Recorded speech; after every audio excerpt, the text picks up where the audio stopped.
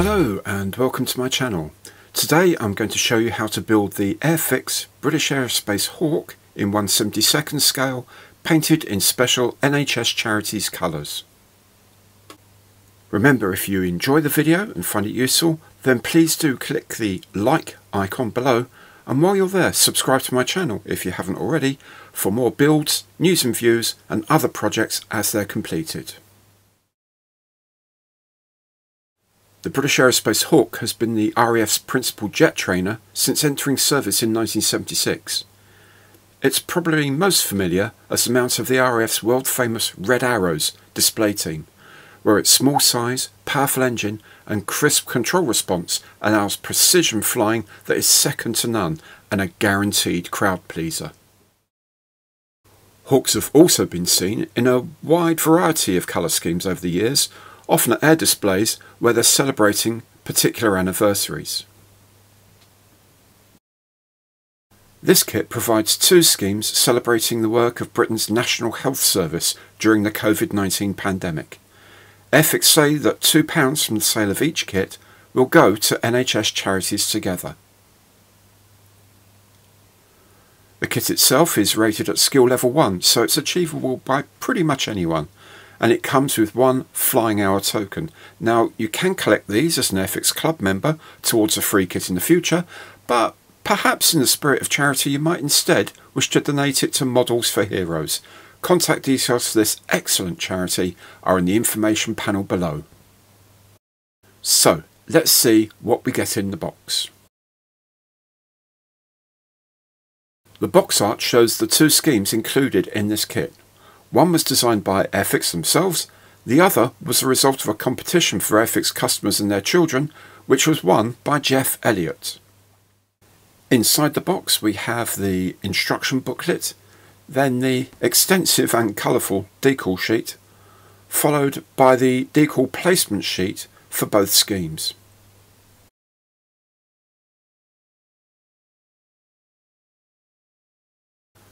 Then the parts themselves. There are 4 sprues of grey plastic here. Essentially, these come from the 2012 Red Arrows Hawk gift set. You can see there's a centerline fuel pod, which you don't need for this kit. With the one-piece canopy, there are just 24 parts needed for this build. The decal sheet is impressive and has benefited from Airfix using cartograph to print them.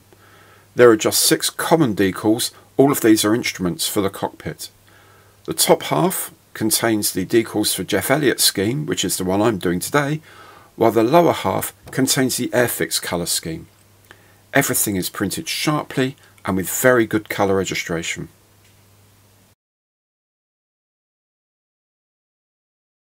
The layout sheets show the colours needed for the exterior painting. Most of these are standard, like silver, black, gunmetal and white.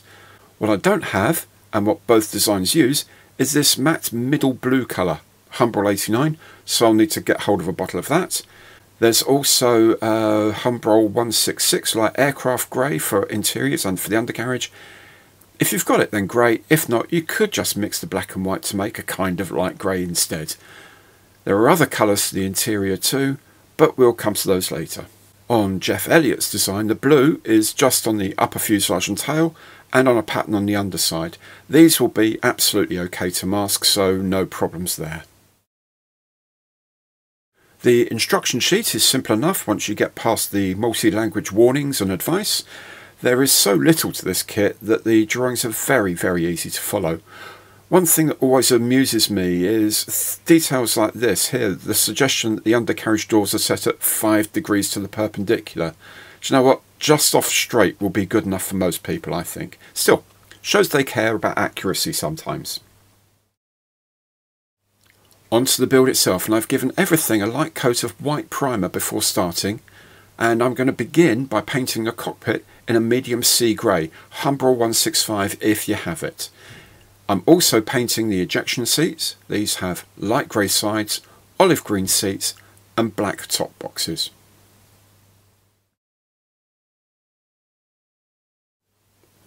The inside of the cockpit wall is painted light aircraft grey, as are the undercarriage legs. The instrument panels are medium sea grey, and when they're dry I'm going to add the instrument decals. It's not terribly clear from the instructions exactly where they go, so I just kind of put them in the middle. It's a long time since I've seen the inside of a Hawk. It was about 1978, I think. Anyway, there are also panels that go on either side of the cockpit as well. Helpfully, there are arrows to tell you which way is forward. And while I'm still in the painting mood, I'm going to do the control columns in light grey with black handles. With all the decals and paint dry, I can start assembling the cockpit. Now, I like to put the control columns in first, as they can be difficult to get into their holes once the seats are in. Then I add the forward ejection seat, followed by the forward instrument panel. After this, the rear instrument panel goes in and the rear cockpit bulkhead. With that in place, the rear ejection seat can go in and the cockpit area is complete. Now, while things like that are setting up, I fill in with other jobs I need doing, like painting the tyres.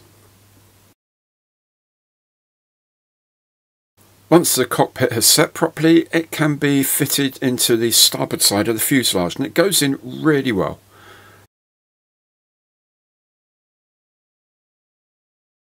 Then there's this small piece for the jet tailpipe to go in the back. Then the two halves of the fuselage can be joined together.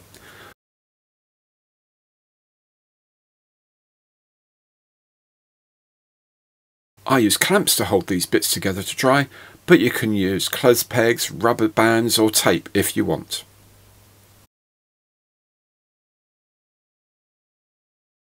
The next job is to assemble the wings. Now there's a one-piece lower surface and two upper surfaces, all of which fit pretty well together. And once they're dry, the wing section can be glued to the bottom of the fuselage.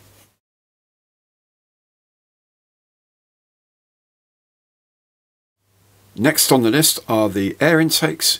These each come in two halves that are glued together. Back to the main fuselage, and there's this piece that goes behind the cockpit, then the cover for the instrument section between the pilots. Then those completed air intakes can go on either side of the fuselage. The fit isn't so great, so I'm going to add some filler in the gap. With all of that done, I'm going to paint the top of the intermediate instrument section with anti-glare matte black paint, then the front instrument section as well. Now these are bits that will go inside the canopy when it's fitted, so they need to be done first. There's also this protective glass panel that fits between the two cockpits.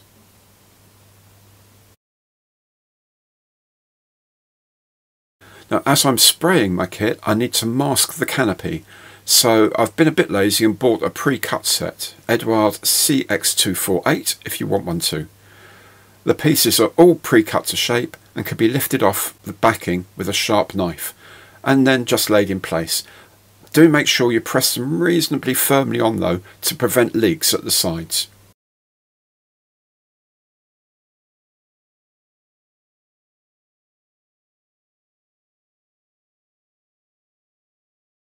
Now, any gaps you can fill in with liquid mask if you have it, or you can use trimmings from the mask paper as I have. When all that's done, I give the model another coat of primer, then all over gloss white, and then mask the areas for the blue on the top and bottom. With the painting done, I can now start on the decals, and here is the first problem. This decal has to cross the wing fence that is already moulded in place, so what I had to do is cut the decal to fit it around either side. Then on each wing goes an RAF roundel.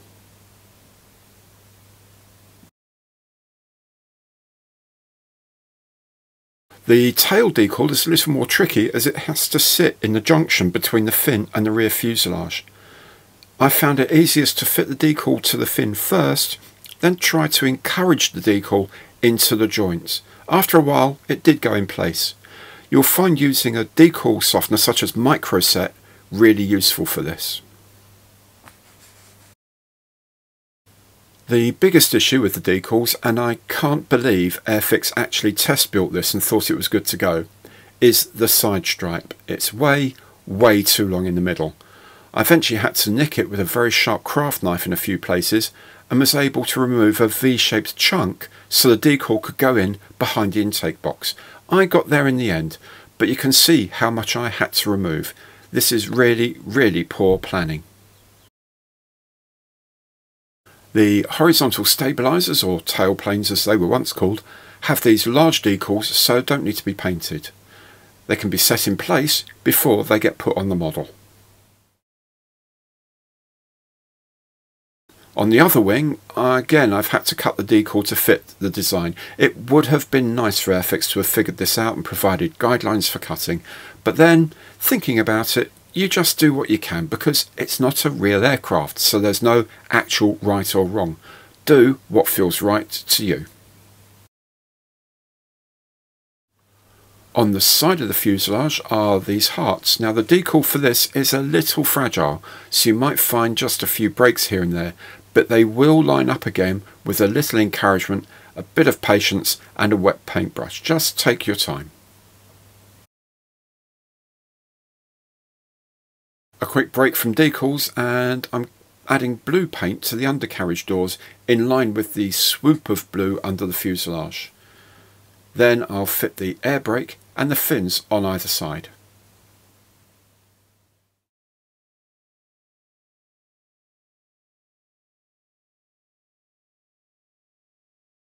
Now the decals on the underside of the wings I've already done before I fit the flap track fairings.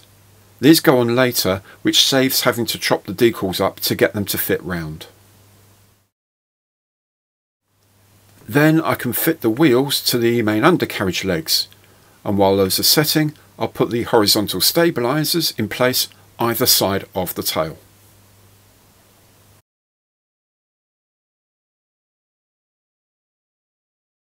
With all of these fit and dry, I'm going to give the kit a coat of gloss varnish and leave everything alone for a while, go and have a cup of tea perhaps and take a bit of a breather. Once the varnish is dry, I'm going to just top up the gaps between bits of decal so they look complete. Red and blue are standard colours and they can be easily painted in.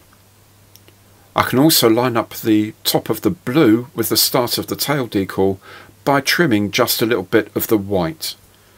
Then I can take the masking tape off the cockpit and I'll remember to paint the jet exhaust in gunmetal grey.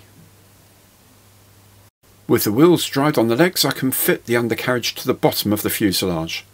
There's this actuator leg that acts as a kind of brace on the kit. Next, the nose wheels. Now, the instructions did say I should do this right at the start, but it would have got in the way of the painting, so I'm adding it now. It does need a little bit of jiggling, but it will go through and fit really well. You can add the nose wheel doors as well at this point. Then those main gears doors. First the little outer doors that sit on the legs, then the bigger inner doors. Now do remember, these should be 5 degrees off the perpendicular. Roughly. The last two pieces are this tiny nose light cover and the pitot probe, which I'll paint silver. And that is the kit done.